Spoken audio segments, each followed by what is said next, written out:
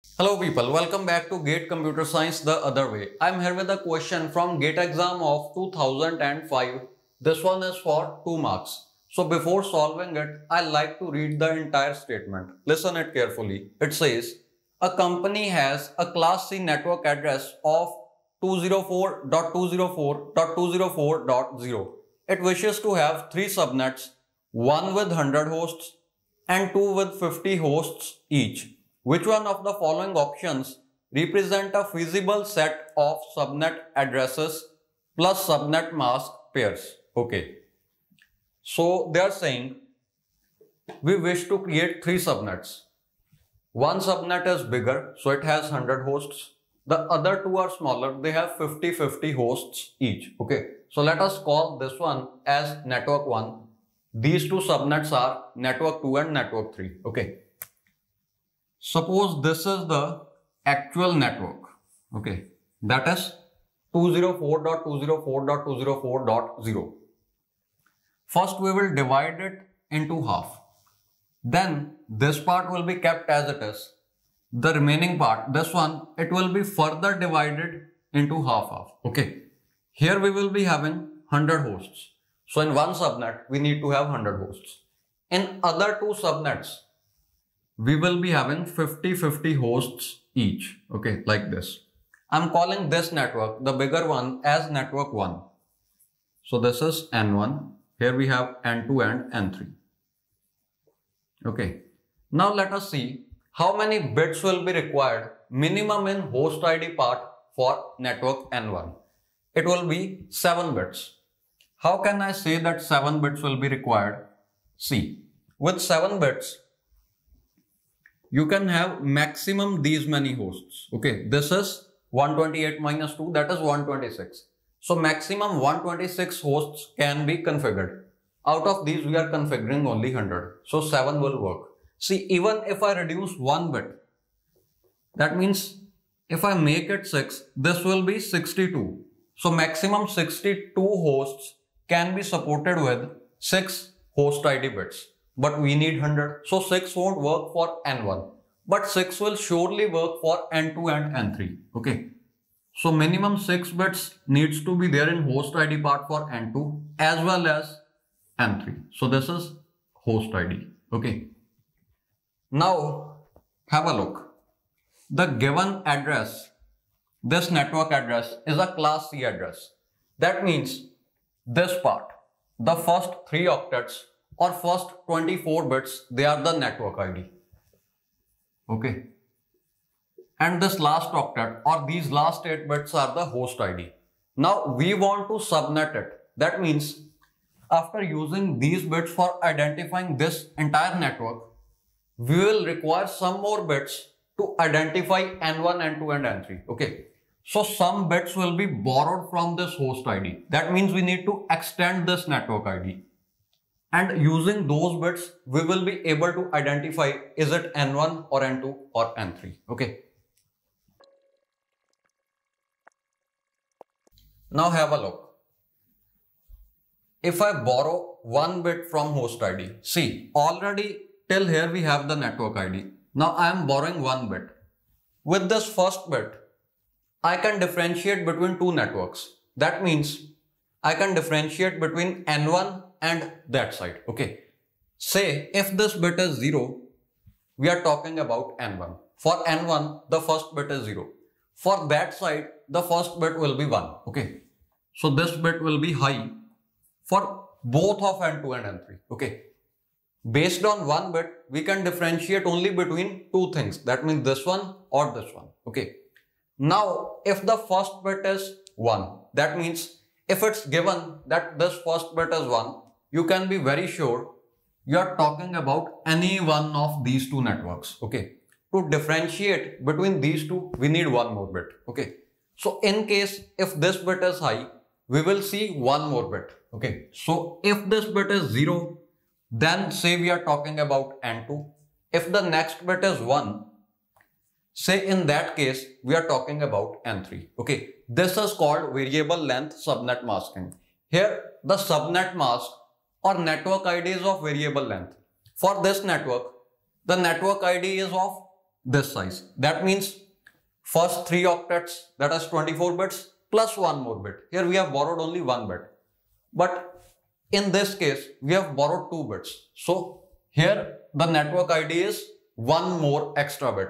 That means 25 plus 1, which is 26 bits. Here network ID is only of 25 bits. Okay, 24 plus 1, 25.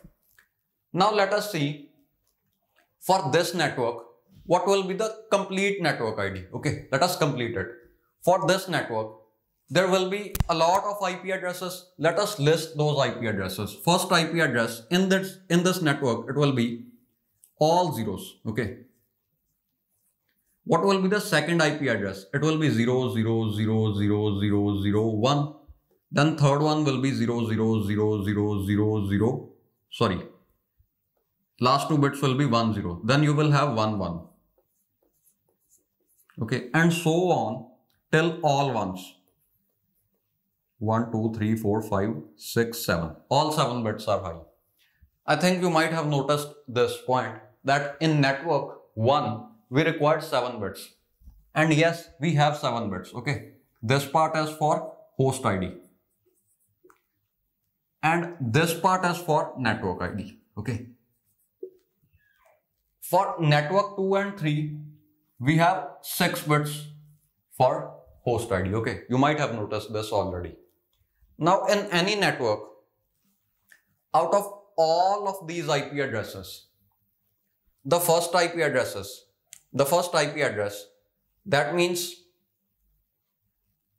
this one. It is called the network ID of this network. And the last IP address, what is the last IP address?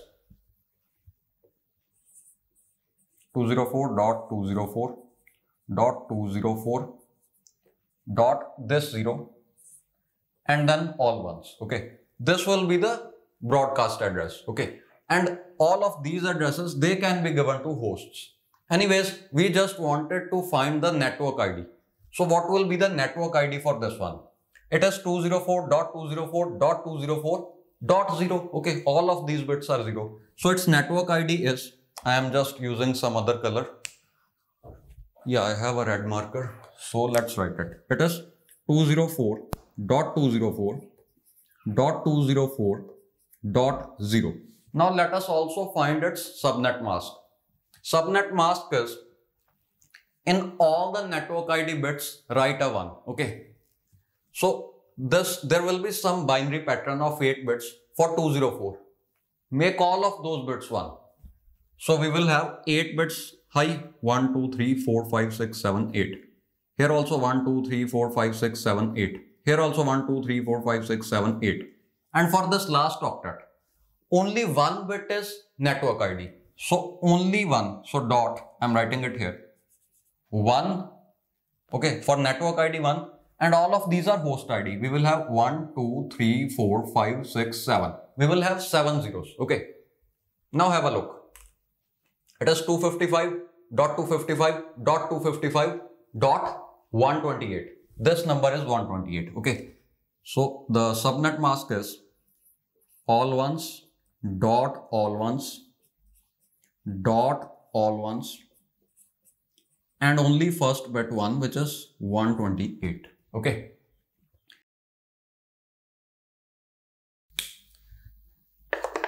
Now we'll just quickly discuss both of them also. So for this one, what will be the network ID? For finding out network ID, place all zeros in host ID part. That is first IP address. Okay. So it will be 204.204.204 and this is 1 followed by all zeros, which is 128. Okay. Slash, the subnet mask will be all ones in first 3 octets, that means 255, 255, 255. So after this, we have only 2 bits in network ID. That means 1, 1, then all zeros. Okay, first 2 bits are part of network ID. This is all network ID. So 1, 1, all zeros means 192. Okay, dot 192. Okay. Now I'll just write the network ID and subnet mask for this one quickly. Okay. The network ID will be 204.204.204.11, and in all of these host ID bits you put a 0. That is, we are trying to find the first IP address. First IP address of a network is its network ID. So here network ID will be 1100, which is 192. Okay. Slash. Now let us find the host ID. So in all of these these are how many? 24, 25, 26. First 26 bits out of 32 will be 1. All of these are 1 for subnet mask. Okay. In network ID it is 204. In subnet mask it will be 255. So 255.255.255. So we have 1 1 in these two bits and all zeros for host ID. Okay. Just as we saw in this N2 also. Okay. Actually, the length of this subnet mask for N2 and N3, it will be same, because host ID is 6 bits here as well as here also. So subnet mask will exactly be same. So this will be copied. Okay. This number 1 1, all zeros will be 192 only. Okay. Now, if you see, you will not find this in options. So is this incorrect? Is all of this hard work wasted? No. There are two correct answers to this question. You will find one of them in options. This one specifically is not there in options. I've intentionally first solved it using this way. Okay. Now we'll just solve it in the other way. That answer will be present in the options. But before that, let us just reject some options. Option number A and B can be rejected because in option number A and B, you can see there are two subnet masks that are ending with 128. Okay. In real answer, only one subnet mask will end with 128. Rest two will end with 192 only. Okay. Because we have only one big network, there are two smaller networks. For smaller network, the subnet mask will be larger. We'll have to include more bits. Okay. In the network ID part. Now let me just change it and then I'll just show you what is the actual answer. So all of these things are valid. That means for this one, we will just choose one bit. Okay. For that side, we will choose one bit only, but to differentiate between this network or this network, we have to choose 2 bits. All of those things are valid. But the bit that we have fixed in network ID, it is not compulsory that its value must be 0. Okay. There is no such compulsion. Its value can be 1 also. Can be like this. That means what I am trying to say is, if in any address this first bit is 1, we will say it is this network. But if this bit is 0, we will say it is that side. Okay. That means here we will have a 0 and here also we will have a 0. Okay. Now, if it is 1, then all the remaining bits will be host ID. But if it is 0, we need to differentiate between N2 and N3. Okay. If this bit is 0, then analyze one more bit. If the next bit is also 0, then we are talking about N2. If next bit is 1, that means 0, 1. Then we are talking about N3. Okay. Now I'll just quickly write down the answers.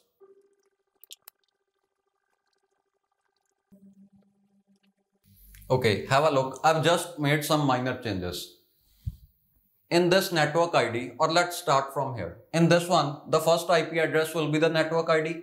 Earlier we had a 0 here. So 0, 0, 0, 0, all zeros, this place was 0. But now we have a 1 here. 1 followed by all zeros means 128. Similarly, this number will now be all zeros. So I have updated this one to 204.204.204.0. Okay. And earlier we had 10 here. So earlier it was maybe 192. But now we have 01 here. So it is 2 raised to the power 6. That is 64 only. Okay. So this is the new answer. You can see subnet mask won't change. It is same. Okay. That means the number of bits that we decided for this one and this one they will be constant, but only the value of that bit can be different. Okay, if one person is solving, he might take this as 0, other person might take it as 1. So both of the answers are valid. Anyone can be present in the options. But for this question specifically, the question from 2005, we have this one in the options. So maybe it is option C or D. Let us just see.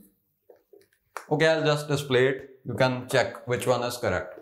Now, I'd like to explain one last thing. See, already you might have just guessed it. Anyways, we had a very big network in which 8 bits were available for host ID. Okay, all of these bits are host ID. But we tried to subnet it. That means we borrowed some bits. First of all, we borrowed only 1 bit. So we've got 7 bits in one network and 7 bits in other network. Okay. See, if 1 bit is fixed, that means this bit is fixed. Sorry, this one. If this is fixed, we will be left with 7 bits in host ID in both of the networks. Based on this value, you can just differentiate between both of them. So now they will have 2 raised to the power 7 IP addresses each. If you talk about hosts, it will be 2 raised to the power 8 minus 2. Here minus 2. Here also minus 2. Okay, so I'm not discussing about hosts. I'm talking about number of IP addresses. Now, the number of IP addresses is 2 raised to the power 7 here. Okay, let's talk about hosts. See, number of hosts will be this number, that is 128 minus 2, which is 126. Out of these 126, I am going to use only 100. Okay, so in this network, we have 100. Okay, 100 hosts. And this network is again divided. Okay, so here we have fixed 1 bit once again, this one. Okay, so how many bits are left? 6. So in this also you will have 6-bit host ID. Here also you will have 6-bit host ID. 6-bit host ID means 2 raised to the power 6 minus 2. That is 62 hosts can be configured. Why minus 2? Because first one is the network ID and last one we have already seen is the broadcast address, DBA. Okay. So now out of these 62, we are configuring only 50 hosts here and 50 here. Okay. So only 3 networks exist as of now. 1, 2, 3. This one does not exist because it has been subnetted. There is no network in which 7 bits are there. Okay. This one is there, but this one does not exist anymore because we have broken it into 2 parts. This one is there and this one is there. Okay. I hope you understood a lot from this video and thank you very much for watching this so long video. Have a good day.